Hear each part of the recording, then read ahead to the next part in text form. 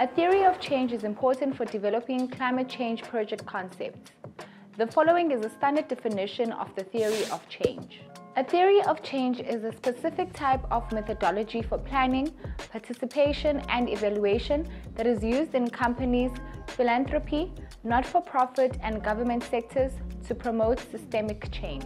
A theory of change defines long-term goals and then maps backwards to identify necessary preconditions and key activities that must be taken to contribute to the achievement of the long-term impact desired.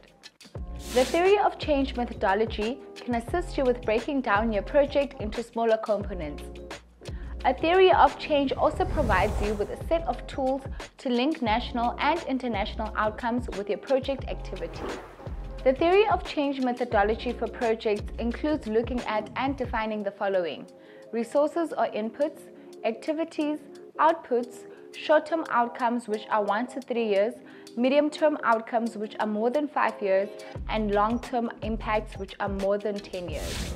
Resources refer to things that are needed to operate or implement the project.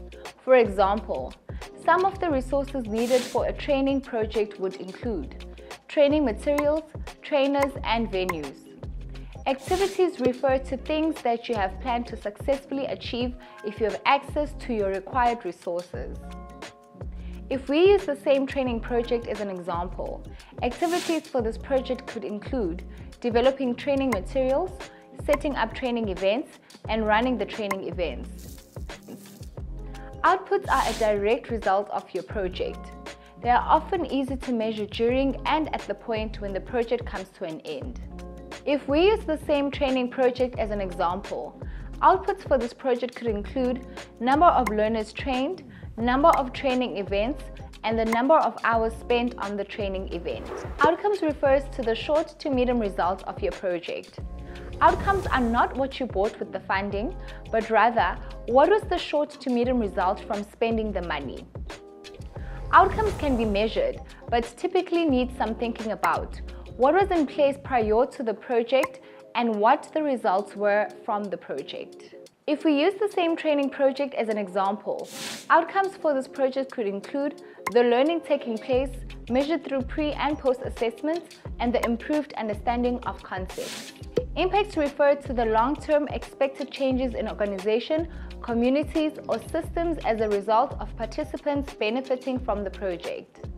Impacts are much more difficult to measure as they are long-term and can be high-level. However, they are often very important for funders. If we use the same training project as an example, outcomes for this project could include changes in behaviors as a result of the training events. The following is a summary of the methodology of a theory of change. A theory of change can be divided into your planned work, which is under your control, and your intended results.